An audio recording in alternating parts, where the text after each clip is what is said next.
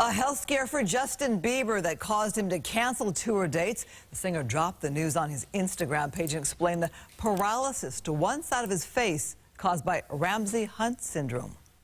And it is from this virus that attacks the nerve in my ear and my facial nerves, and has caused my face to have paralysis. As you can see, this eye is not blinking.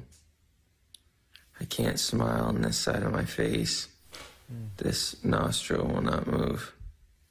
So there's full paralysis in this side of my face.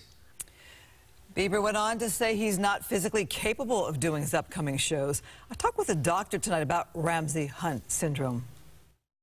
It's one of the most common causes of infectious facial paralysis. And so essentially he has a reactivation of the zoster virus, also known as varicella zoster or chickenpox, which he probably had as a child.